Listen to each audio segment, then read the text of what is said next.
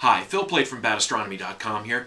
I was on Twitter today and I saw that Carolyn Porco, who's the leader for the imaging team on the Cassini spacecraft, had announced that Cassini had new pictures of Saturn and its moon Enceladus.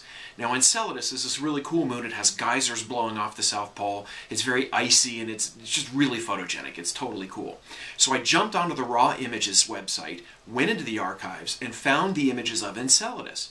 And to my surprise, I noticed that there was a sequence of images showing not just Enceladus, but the gigantic moon Titan in the same picture as they moved past each other. This is totally cool, so I grabbed all 18 images, turned them into an animation. Take a look at it here.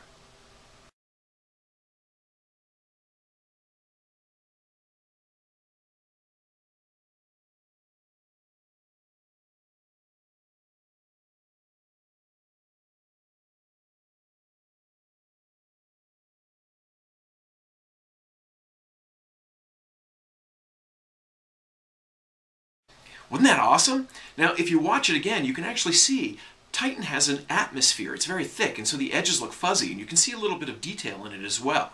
Titan is huge. It's bigger than the planet Mercury. Enceladus is much smaller, and just looking at them, you can see they're very different. It's not just the size. Enceladus is very icy, and that makes it very reflective, very shiny.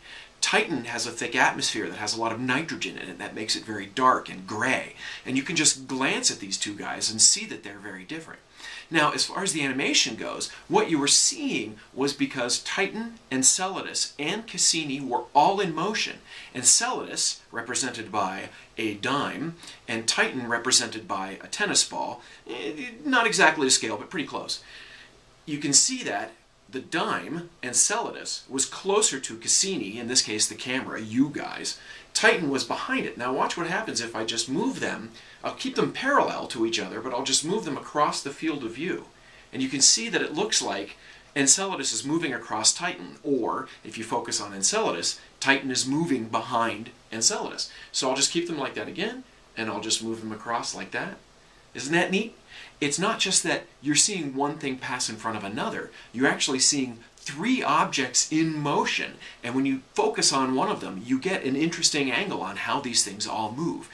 And remember, you're seeing this from the viewpoint of a robot probe that is orbiting Saturn, which is like 1 billion kilometers away. It's amazing that we can see these kinds of things, and that I can just go onto a website, grab the images, and turn them into an animation like that.